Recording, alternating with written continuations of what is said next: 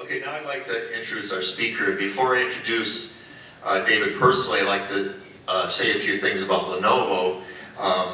Some of these facts you may not know. I mean, Lenovo, I think it's worth talking about them a little bit because they are an incredible powerhouse in the industry, and I think they embody a major inflection point that's occurring in our industry. And what I mean by that is, just this year, 2014, we've seen IBM and HP reintroduce themselves as cloud companies.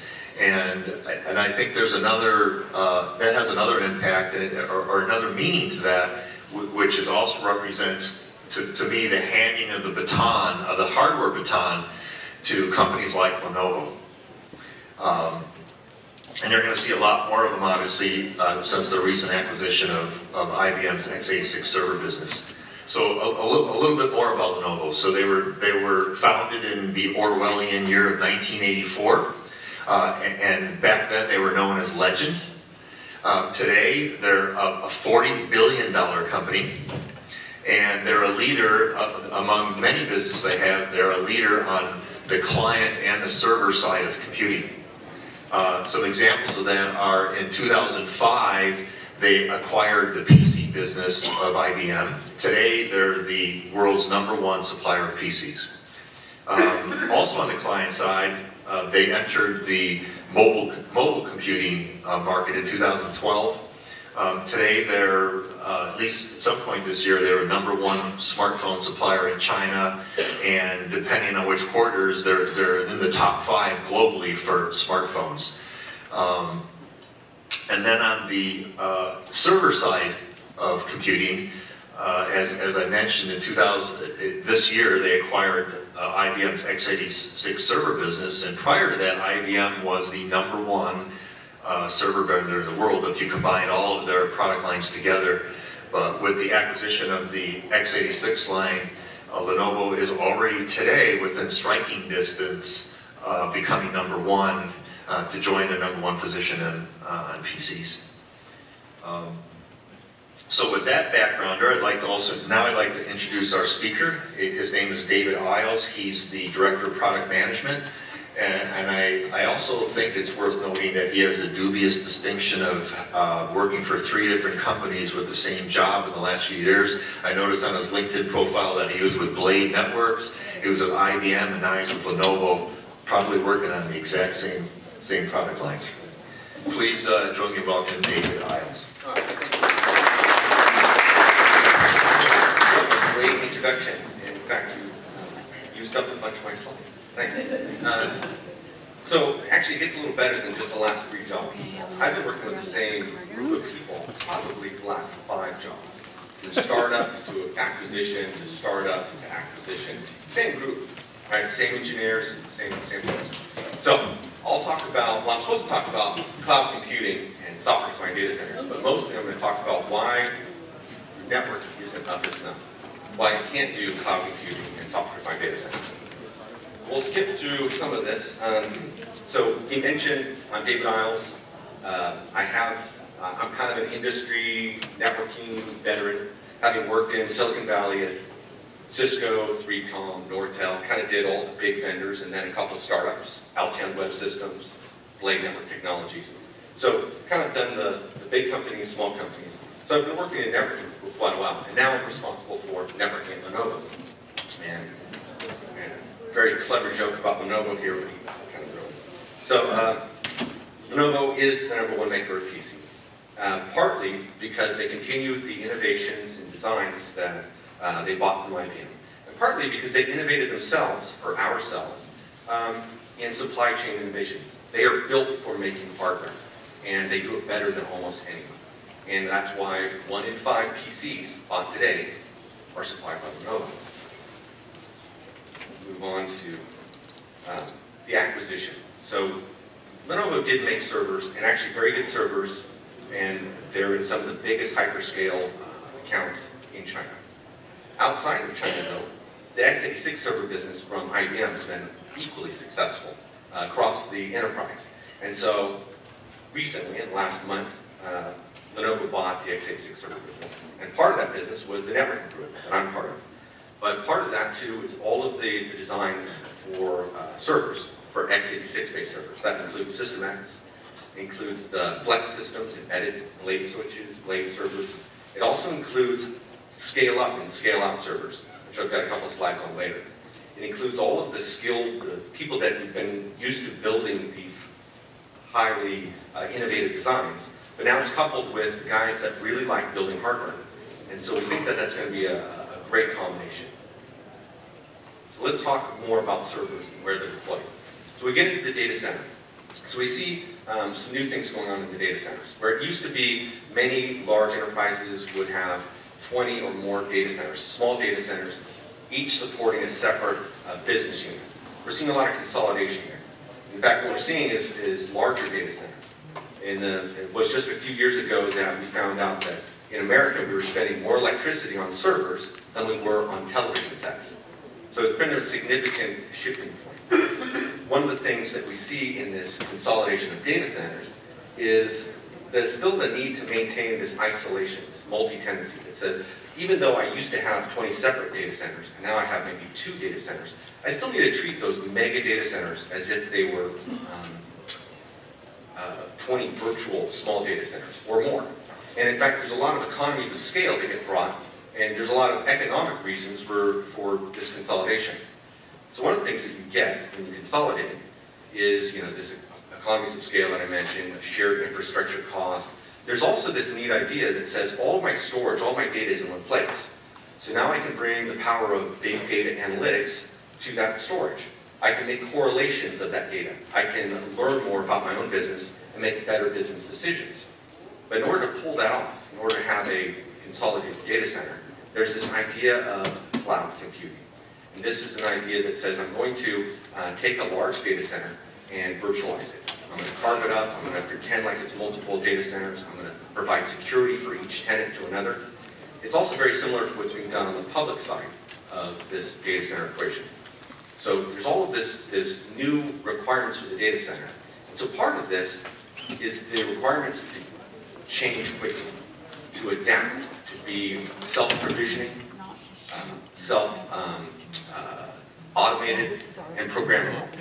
So these are key new requirements that really haven't been around before.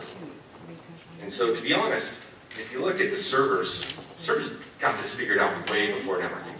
If you look at how long it takes to provision a server, even if you aren't virtualizing it, you've got Pixie, the server can come up in really minutes. It can boot on LAN. And then now that we virtualize the hardware in the server, I can turn up hundreds of virtual machines in probably 5 minutes. Now you turn that around and say, well, now that I turn on these new workloads, I would like to do the same thing for my networking. Well, in most data centers, that's a problem. I need to have a Cisco-trained CLI expert with a PhD in iOS XYZ. Right? So those guys have to be able to figure out how to configure these things. And it's usually more than just the network configuration.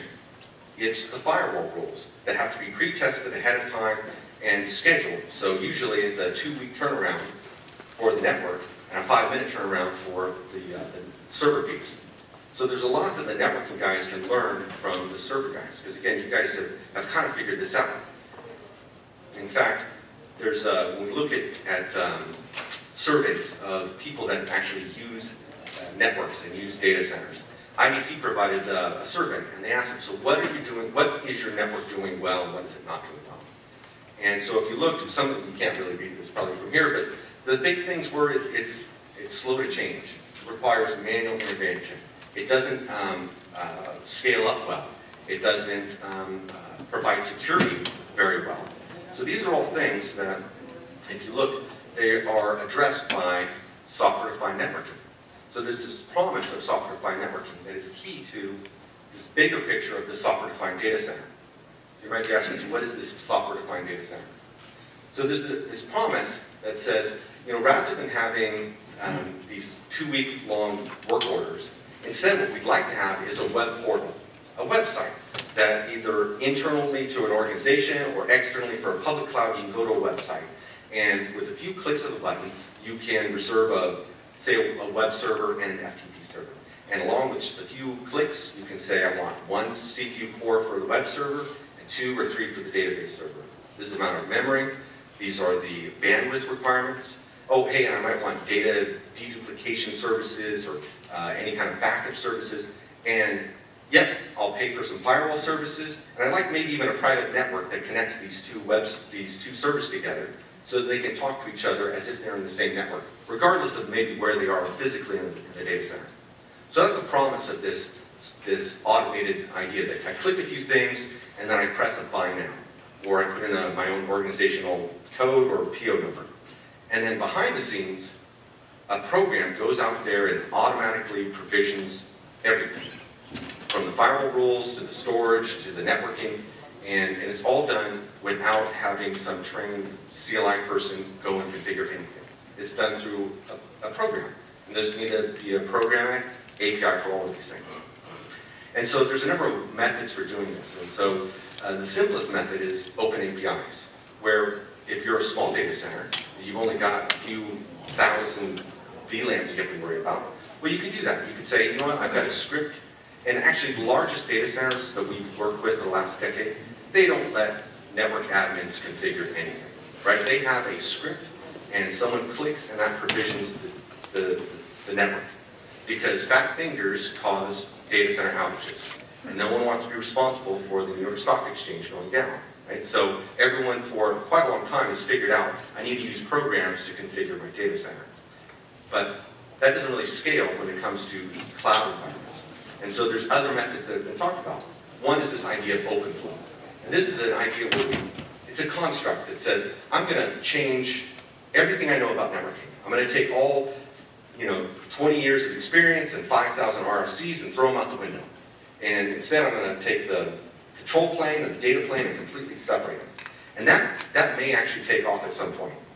But for right now, that seems like it's kind of contained in certain very specific use cases. But for the larger data center environments, we're seeing a new software-defined networking become prevalent. And that is this concept of overlays. So if you were to think about what is an overlay, there's a lot of parallels to the virtualization of server hardware. Right? With the server hardware, what I do is I have the physical hardware, and then I've got a hypervisor layer. And above that hypervisor layer, I can install multiple virtual servers, the virtual machines. And every one of those virtual machines think they're talking to the regular physical underpinnings. And I can have hundreds of virtual machines in like a VDI implementation. Well, the network with overlays is kind of the same thing. It says I'm going to have a hypervisor layer for the physical network. And now, instead of having one network, I can have thousands, or actually with VXLAN, literally millions of virtual networks that run on top of this physical infrastructure. The parallels are very, very similar.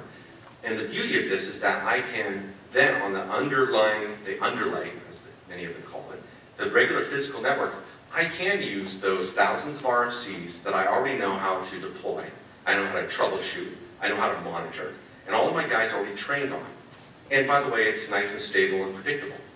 And then for the dynamic things that need to change every time I put on a new workload or a new business objectives change, those things can be dynamic and done in this overlay layer. So this is kind of this new way, as we see it, of doing software-defined networking.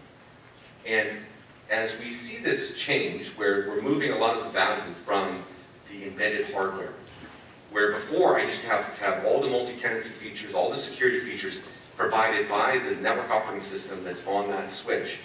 And most of it's moving up now into this overlay layer. Well, that actually introduces a new concept. Well, new for networking. And there's this idea of open networking. And this is a disaggregated model that says, just like servers used to go to one vendor and they would provide everything in a server. It would be the hardware, the CPU, the keyboards, everything was provided by one vendor. And at some point, people started buying Linux and Unix, and they bought the operating system from one company and the hardware from another company. And the whole industry benefited. And so too, there's a lot of parallels with networking. Up until recently, just a few years ago, if you wanted to be in the networking business, you pretty much had to do everything yourself. You had to have ASIC developers, right? You had to have people that knew how to build hardware, sheet metal, the network operating system. And so you had homegrown silicon. Nowadays, though, that's that middle column. Today's switch, most people use merchant silicon. So you can get a 48-port 10-gig switch from Cisco, Juniper, Lenovo, and they all use the exact same silicon, same CPU, and really the only differentiation is in the brand on the outside of the box and the software, the network operating system. That's the true differentiation in today's switches. If you get a torque screwdriver, you can usually open it up and see for yourself. What could be happening in the future is this thing on the right, which is a disaggregator approach that says maybe we don't need to get the hardware from the same place that we get the network operating system. And maybe even some of the higher value pieces can be provided by someone else as well. See, today, in the middle, if you want a regular switch that just does solid layer 3, chances are you also have to pay for their MPLS development that you don't care about. And you have to get their advanced spanning tree protocols, which maybe you don't care about, and a host of other things that are kind of packaged into that. And so, as we see it, there's a future out there that may disaggregate these things. We're not there today. The guys that make these different parts, there's kind of something that we're seeing that may be enabled by software-defined networking. Today, though, if you wanted to see what you could build with what we actually sell today, that's what we get here on this slide here. Today, if you wanted to build a software-defined network that was cloud-ready, we've got a number of special features that enable that, right? We've got OpenFlow. So we do support OpenFlow. We were one of the first to offer it on a production switch. We had our own controller, big investors in OpenFlow. We also invest in a lot of monitoring tools that help out these software-defined environments, S-Flow, microburst detection. And then we, just like you can net boot a server, have a Pixie boot, all of our switches you can do the same thing, kind of a zero-touch provisioning. You turn it on and it just boots it, gets its configuration from the network. So these are all kind of building blocks to a software-defined environment. So if we were to go through the simple steps, how would I build a software-defined environment? Well, so you can start with regular switches. You don't need anything special necessarily to run an overlay. That's the idea, is that you can use your existing investment and install overlay technology on there day one. Over time, you can start adding SDN-ready switches. So these are switches that can participate in the overlay better than the current switches. So as I mentioned, you can run overlays over the current switches, but they're kind of unaware of what's going on. If you have switches that are aware of what's going on in the overlay, they can load balance traffic across link aggregation groups or layer 3 ECMP groups. You get better entropy, right, for that kind of traffic if you're aware of the overlay traffic. You can also do other neat things like pretend to be a vSwitch and take care of the gateway between the physical network and the logical network. Some great use cases for that would be, let's say you've got a bunch of storage or security devices that are not aware of the overlay, but you like to connect them to this virtual network. That's where you want this SDN-ready switches. And then the other thing you want is this concept of managing them both from one tier. So wherever you're doing your overlays, you like that same orchestration tool, that same dashboard, if you will, to be able to monitor the health of your network. So you can see at a glance, hey, how is my network doing? Because they already know how your servers are doing. They know maybe how your firewalls are doing, your storage are doing. You really need to have good diagnostics for the vAdmin to be able to access. So we drilled down a little bit further. IBM did an analysis of kind of what kind of savings you can get if you did virtualize your network. And so you can expect deployment times are going to plummet. We know that. But provisioning times, that means when you want to re-add new things.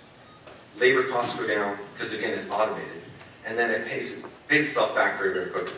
So great return on investment.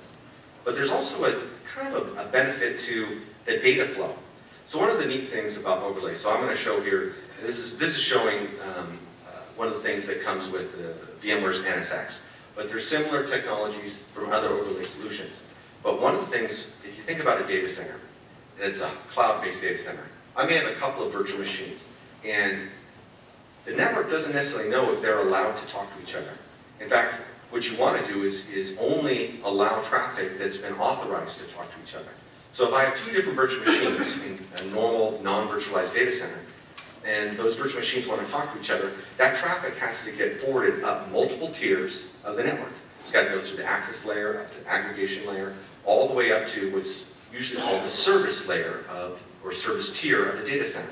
And that's where your load balancers are. It's also where your firewalls are. And those are usually very large, expensive firewalls that handle most of your east-west traffic.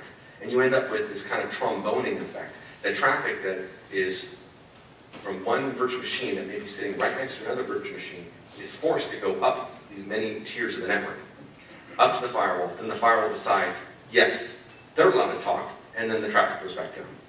Well, with an overlay technology, they can put a lot of the firewall rules right into the vSwitch itself. And that allows then, in some cases, if the two virtual machines in question are on the same physical server, well, then there could be zero network hops, right? It could be one virtual switch hop, so virtual network hop. So big advantages there. So if you can imagine the amount of bandwidth that was wasted on the left versus the right, big benefits there. But if you take it one step further and say, well, what if those virtual machines aren't really on the same server, right? Because I have thousands of servers. Well, in this case, we think we've got some advantages here versus the competition. A typical FEX architecture where you have no local switching forces traffic again to trombone up the network and then back down. And on the right, you see with our localized switching, where we push switching as close as possible to the edge of the network, it optimizes that east-west traffic flow. And so, which is the fastest growing type of traffic in today's data centers, where servers are talking more to other servers than they are to clients. So part of what we do to make this work, we've got this new Flex System Interconnect Fabric. And so we make the switches that go inside of the Lenovo's Blade server enclosures. And what we've done is we've taken this idea of a server pod that says if you've got two chassis or up to 9 chassis, you can combine them all and put them in one big fabric. And that means, what does that mean? So that means instead of having 20 devices to manage in terms of network devices, each with their own IP address and their own config file, you now have one virtual network device. And you can put it in a mode that says, you know what, instead of looking like a bunch of network devices to the upstream network, you can take this whole pod and make it look like a big server to the upstream network. So as far as the upstream network is concerned, it's one big server with an LACP, a single lag pointing to it. And you don't have to, if you're a server admin, you don't necessarily have to be worried about spanning tree configurations or what VLANs are configured there. There's a mode where you can just add cables and it's going to work. And so this is one of the kind of the newest things that we have for this embedded switch technology. So other things, part of this portfolio, as we look at the System X business coming over to Lenovo, I mentioned early on that we make a lot of different kinds of servers now. We make high-end servers, so scale-up servers. This includes X6, which we've got a slide on next. We also have dense systems, so these cases where you want to build a high-performance computing and you need as many cores as possible per rack. This is one of those very, very dense systems that even offers water cooling. And not even, they've got some pretty neat innovations around warm water cooling. So you don't need a chiller to pull this off. Pretty neat stuff, and they're actually demonstrating most of the stuff at Supercomputing next week. I mentioned blades. So blade servers, blade server switches, those all come over. They're part of the normal business. And of course, lots of traditional 1U and 2U servers. And then part of that, again, is networking. So all of the networking came over here. All right, so I'm going to do one obligatory server slide, because this is a server show. And one of the neat things that I saw about this new X6 server that the System X group had is they have this idea of bringing agility to a server platform. And if you think about most servers, I can get them with a certain number of CPU slots or cores, and they're populated, and that's pretty much what I get. And if I want to expand it, sometimes I can add another CPU to it. But this has the concept that they've introduced of a CPU book, right? That says, you know what, on a rail, I'm going to have CPU, memory, and a couple of hot swappable fans, and I can slide that in and out. And over time, I can put another generation of Intel processor without changing the whole server. And I can scale up as I need. So you can have, I think, up to 8 of these trays per server. So you can start off with 2 or 3 or 4, and then when Intel comes out with their next refresh cycle, well, you don't have to throw away the server, or even recable the power of the networking. You can slide out these server compute bugs and scale over time. So that's one of the innovative areas that we've got in terms of servers. So, to kind of wrap up here, we're talking about data centers, we're talking about cloud, and software-defined network. So, just again to recap, there's this idea of open APIs, open flow, and overlays. And the latest kind of neat way of carving up your data center and putting a hypervisor layer over your network is overlays. Overlays, primarily today in the enterprise from VMware with their NSX technology. But there's also open versions as well, and Microsoft has their own overlay technology as well. They're all really meant to virtualize your data center. So with that, I'm going to go ahead and wrap up. There's a slide there on, if you guys get the slides, on where you can get more information. There's links to the Lenovo site, and you might check out the networking portion. That's it. Thanks, guys.